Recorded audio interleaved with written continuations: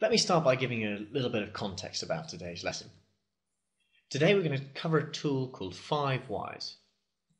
5 Whys is a really useful tool for getting to understand the root causes of problems.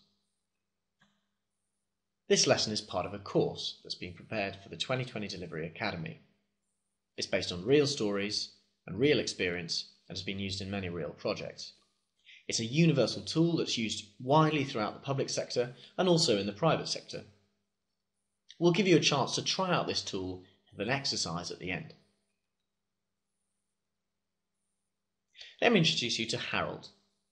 Harold is a patient and he's recently been passing blood.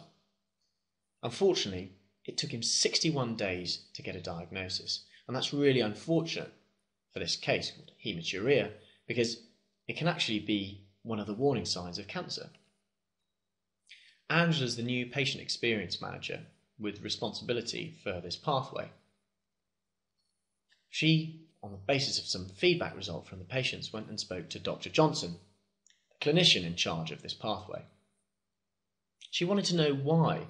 Why is it taking 61 days? This tool, 5 Whys, is really helpful for answering these sorts of questions, to getting to understand the root causes of the problems. Unfortunately, you can't do much about issues. However, you can act on root causes of problems. By discovering the root causes of problems, we can understand what drives them, and we can then act to resolve them. 5 Whys is actually a very, very simple tool. You start by stating the problem. You then, for a first time, ask why.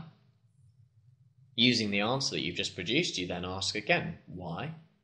And you keep going until you've asked as many times as you need to discover the root cause of the problem.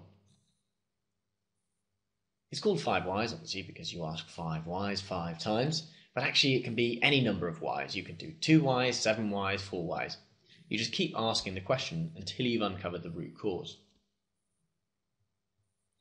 Let's use the example that Harold and Angela are going through.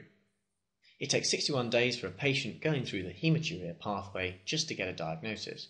Why is that the case? Well, in this case, it's because it's a complicated and slow process.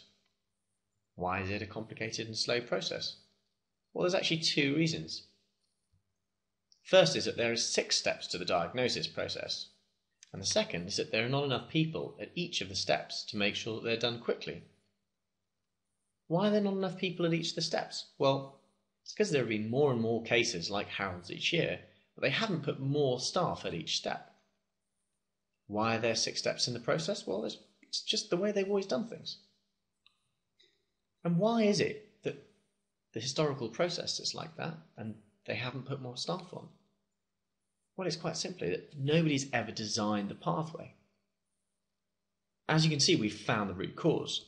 And what we can do with the root cause is act on it, which means we can design the pathway. So Angela and Dr. Johnson can work to resolve the problems that Harold's been experiencing. Have a go at using the 5 Whys tool yourself now. Take a problem that you know well and try to uncover its root causes. Thanks for watching today. To help us improve, please leave your feedback below.